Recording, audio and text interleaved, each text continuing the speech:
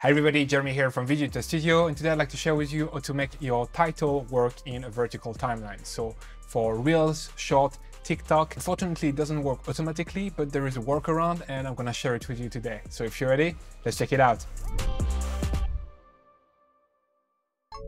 Alright, so in the edit page right now, I'm gonna share with you how to make any title work with a vertical aspect ratio for Short, TikTok, Instagram, etc. Most titles will work automatically when you drag them in the timeline, and they will scale easily from HD to 4K to 8K as long as it is an horizontal format. So right now we've just created a first timeline that is HD, so 1920 by 1080. If I were to create a second timeline that is 4K, and I drag the exact same title, it will naturally scale that title to 4K. So no issue right there. But as soon as you start using a vertical timeline, so here we're just gonna create a vertical timeline by switching here the format to custom and swapping here 1080 to 1920.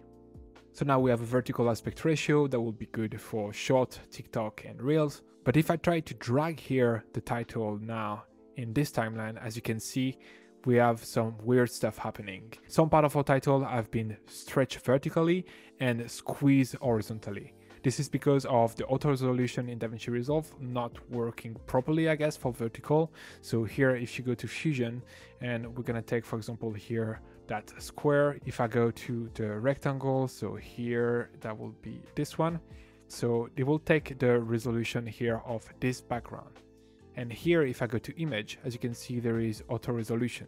And that's what caused that stretch to happen. The auto resolution helps us to just scale from HD to 4K, but in that case, it just changes the value and we end up with shapes that are just stretched. Here, if I were to untick that, for example, and here reduce the height, as you can see, it will be way closer to the one that we want. But unfortunately, Davinci doesn't do that automatically. There is probably an expression that could allow to do that automatically, but personally I haven't found it yet, and I just hope that Davinci figure out a solution to this problem and fix that with a future update.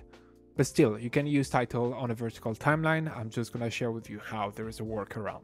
The best way to go about it is to create a compound clip. So here, what I like to do is just select my timeline view option, just select the tab to be able to easily switch between a different timeline. Here, I'm gonna add a new timeline. Then here, we're gonna create a 4K timeline. You can do HD, but I prefer to do 4K, and I'm gonna show you why in a second. So here, I'm just gonna create a 4K timeline, create that. So here, that's timeline number 4. Then I'm just gonna drag here my title.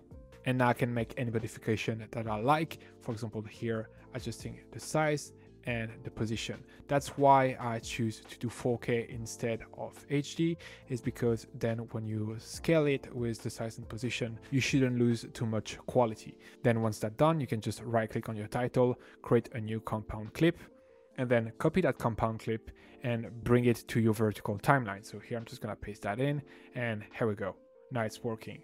You can then adjust the size of the title and the position directly in the inspector. And if you need to make further changes here to the text or stuff that are not available, like the size and position here in the inspector, you can always right click on your compound clip, go to open in timeline, and then here you'll have that tab opening with your title right there. We can just make some further modification, like changing here the cross, for example. You can also adjust here the length of your title, and then if you go back to timeline 3, now you can adjust also the length of your compound clip.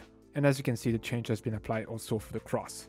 And here you go, your title will work on a vertical aspect ratio. I hope that Davinci update that soon, but as of right now, that's the workaround that I'm using. And that's pretty much it. Thank you very much for watching. Don't forget to like and subscribe. Let me know in the comment what kind of video you'd like to see next, and see you in the next one. Bye! Speed up your workflow and create better videos using the pack available on our website, including titles, transition, and templates built only for Davinci Resolve. Get started today by downloading our free starter pack that contains over 150 elements. Link in the description below or at videoeditorstudio.com.